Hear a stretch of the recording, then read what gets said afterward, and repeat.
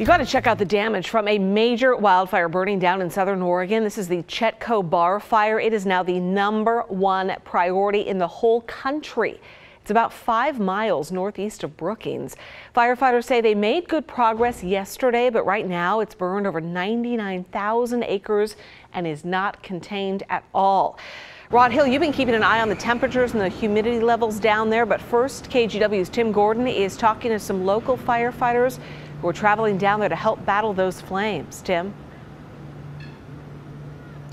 And Nina, you know, with a fire this size, it takes help from across the state to manage. Fire crews from Portland and other cities are down there, and they're focused on protecting homes and property. Major fire burning and uncontained, a big loss of forest land and a huge risk to homes. Hundreds have been forced to evacuate, leaving those homes behind.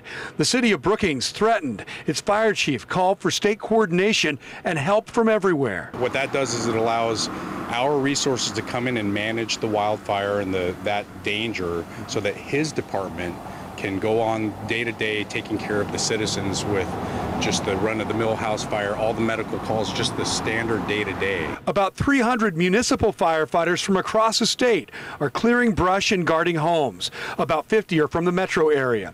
There is also help in southern Oregon from the American Red Cross. 36 volunteers from the Portland area and across the state have a shelter set up in Gold Beach. As many as 75 people have stayed there, and they're ready for more.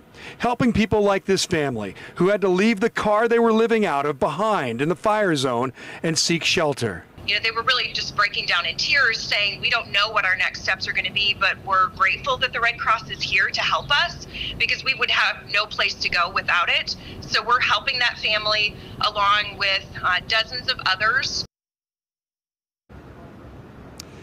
And the best way that you can help the Red Cross is with a cash donation. They can make that money go a lot further, and they know exactly what they need to get. Again, this Chetco Bar fire, the top priority in the country. It's so big, not expected to be contained until October. Nina, back to you. Wow, amazing. Tim, thank you.